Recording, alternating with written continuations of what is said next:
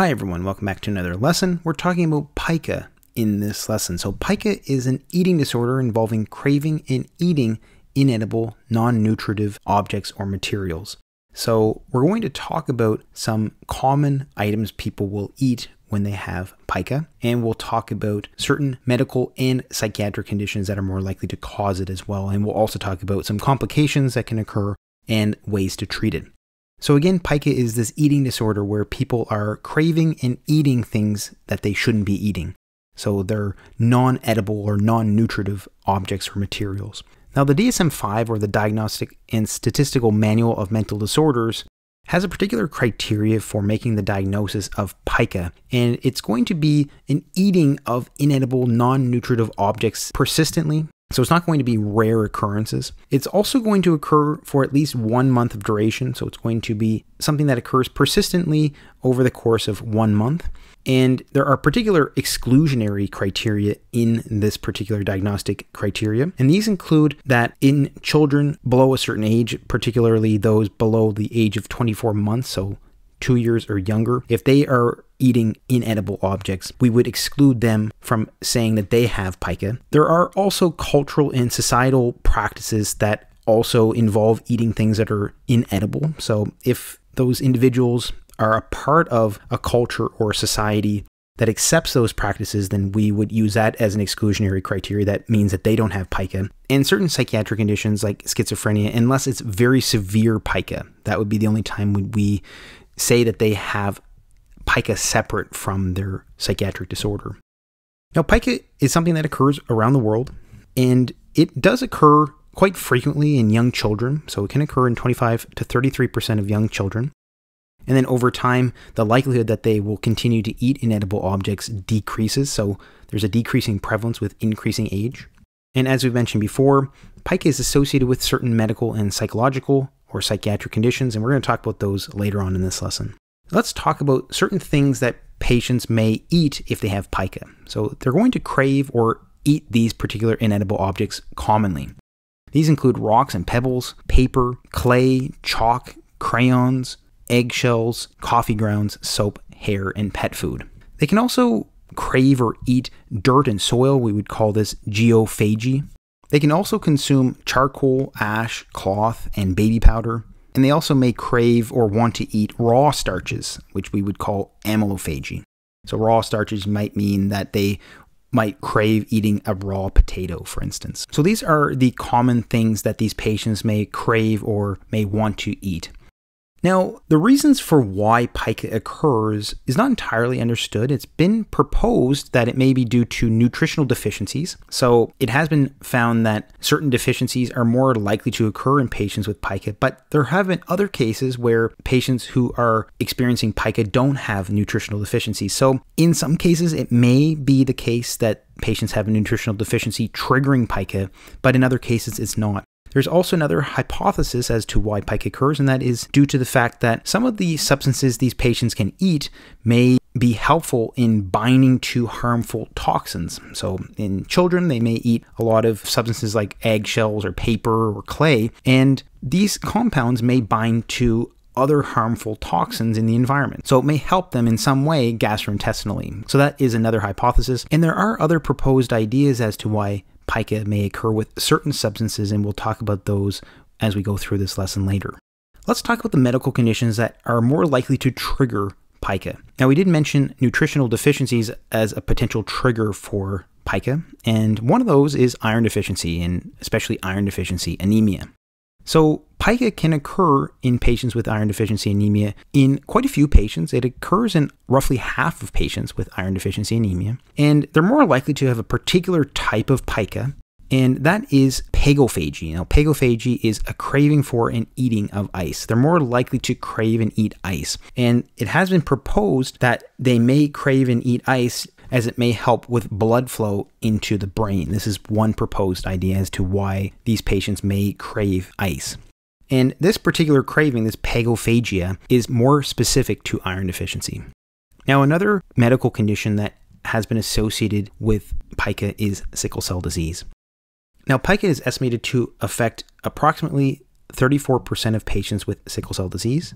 And it seems to be related to worsening hemoglobin levels. So in patients who have sickle cell disease, if they have lower hemoglobin levels, they're more likely to have pica, and if they have increased reticulocytes as well. So worsening hemoglobin status and increased reticulocyte count is associated with worsening or a higher frequency of pica-related behaviors. Some other medical conditions that are associated with pica include pregnancy in the postpartum period. Now, pica is not going to occur in all pregnant patients, but it's more common in younger pregnant female patients, particularly those in late adolescence. So late adolescents, perhaps early 20s, they're more likely to experience pica than other older individuals. Now, pica is estimated to affect approximately 27.8% of pregnant patients.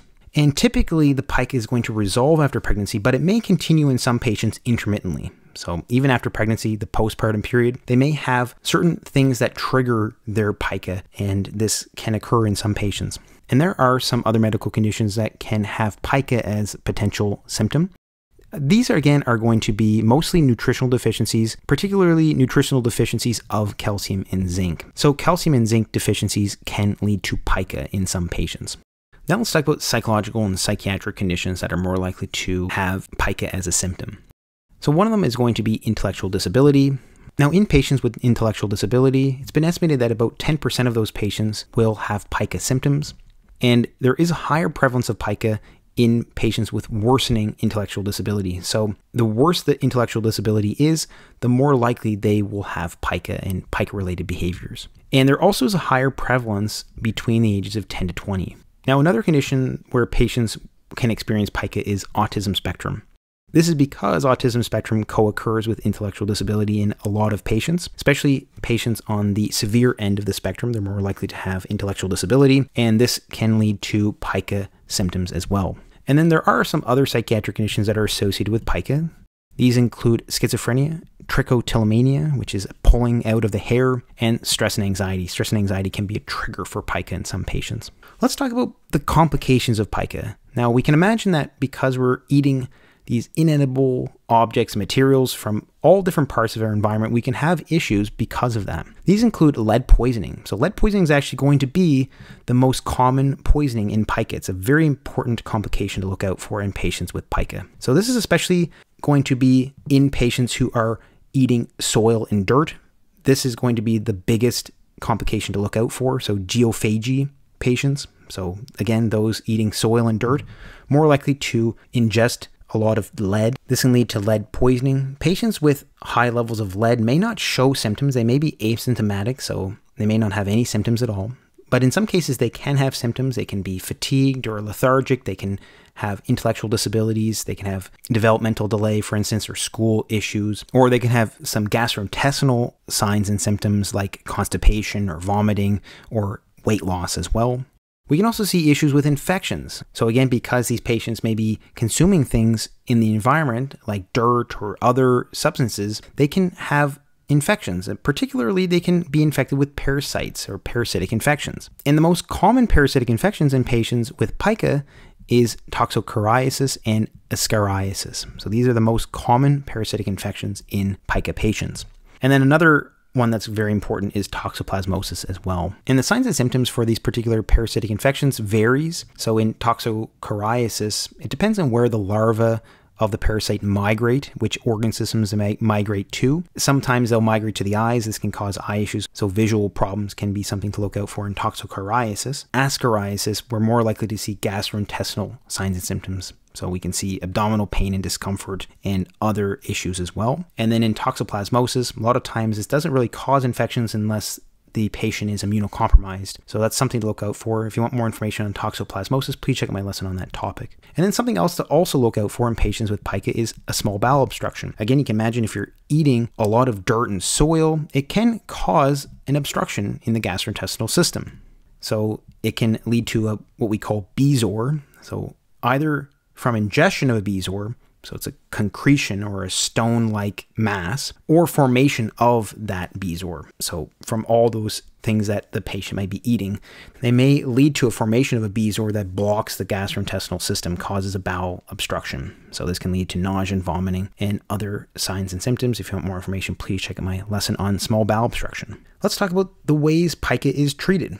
So it's important to treat the underlying conditions. If it is an iron deficiency anemia, using iron supplements can be helpful. This can help resolve pica. If it's some other condition like a zinc or a calcium deficiency, it's going to be important to supplement with zinc or calcium.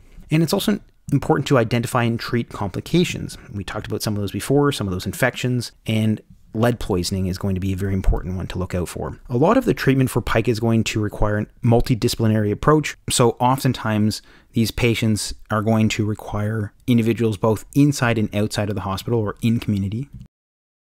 Behavioral management is going to be a treatment for some patients with pica, especially those with psychological or psychiatric conditions that lead to pica.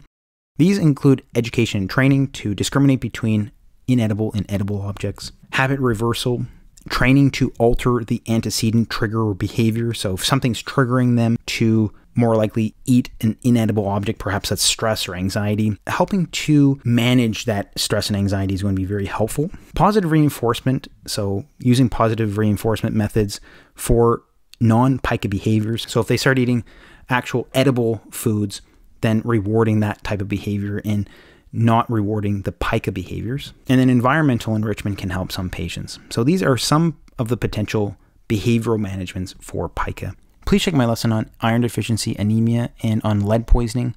If you found this lesson helpful, please like this video and subscribe to the channel. That would be greatly appreciated. Thank you so much for watching, and I hope you have a great day.